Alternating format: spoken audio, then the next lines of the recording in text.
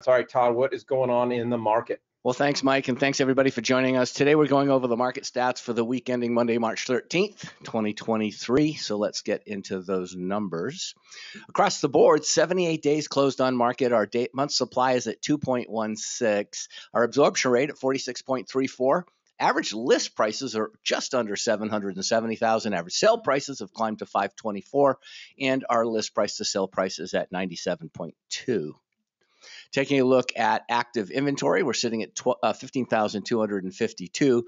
Our pending units are up. That's a good sign, 4,262, and closed units for the month of March at 2,052.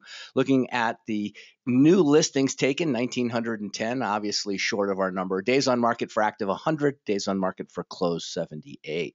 Our price ranges are, moving around still just a little bit, and it's coming from, again, the under $500,000 market, because if you look at the properties that have been selling recently, they've been properties predominantly in this price category. It makes up 57.69% of the entire inventory of ARM lists. Our $500 and $1 million price range takes up just under 32%. So that's climbed just a little bit. And of course, when we add our $1 million and up, which jumped a whole percentage point over the last week. And again, remember, these things change based on just what took place this last week. Not, there's no big momentum unless we're doing the month end numbers and you're looking for month over month and you're like, oh my gosh, look, that's really moving. But these are important slides. That's a great slide to send to your, put on Facebook, put on your website, hand directly to clients at first meetings or listening meetings. And then the analytical person, when you find that person, this is a great slide for them. This is our spreadsheet. And of course, it allows us to look week over week, month over month, and year over year, just quickly at a glance of each of the topics. So we start off with 1,910. I would normally say this is horrible. Back looking at 2021, it was only just under that number.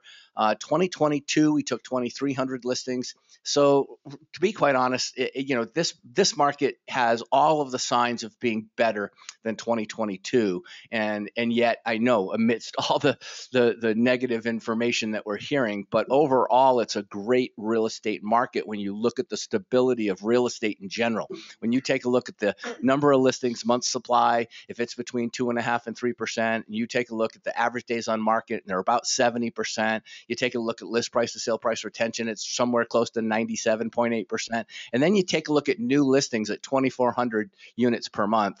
That is the sweet spot of Arizona real estate. If you're going to say, well, what are you using to determine that, Todd? I can tell you the numbers that I have in my database tracking back to 1994. So this is very, very statistically sound. We have great economics here in the state of Arizona, our GDP. Tina Tambor constantly talks about how Arizona is way ahead of the other states. So that being said, when you look at these numbers, I'm still showing you the peaks and valleys, the ups and the downs, the market trends that are good, the market trends that are bad. But overall, when you're communicating with the consumer, if you can explain those 5 sets of numbers and why they're good, and why the market's stable and why we're back to a 4.5% appreciation again, and the prices have already reset, that's people should be putting their houses up for sale. We're going into that market too. We're getting ready for the summer market. Taking a look at inventory at 15,252. Coming soon's at 540. The single family detached at 12,087. New home construction is the same, didn't move this week. Non-distressed at 15,205. So the constant chipping away, the contraction of the inventory is something that we just have to maintain. Yeah, 3 times the inventory that we had last year, the year before. But again, don't allow that to give you improper hope. 4,262 is the number of people that are actually pending right now. 4,269, slide your eyes to the right. We want to be somewhere about 5,500. That's truthfully that other number. If you have 5,500 average pending properties, you've got the demand that we need. The benefit of this being a little low right now is our new acquisition listings are low, and that's keeping the market stable. 2,052, just under what it was a year ago. Slightly better, though, if you look on a week-over-week perspective. Taking a look at month supply, 2.16. This is low. So we went from a 2.73, which was in the sweet spot, to a 2.6, but it's a heck of a lot better than 0.75. We closed out last month at 3.25, which basically just meant that we were adding more inventory and we had fewer buyers in the marketplace. And that's kind of been our trend. So we really want to see more buyers in the marketplace. That's what's going to change, is going to turn this market just a little bit more. And hopefully, if we have people putting their listings on the market, it'll work out. 524, 153.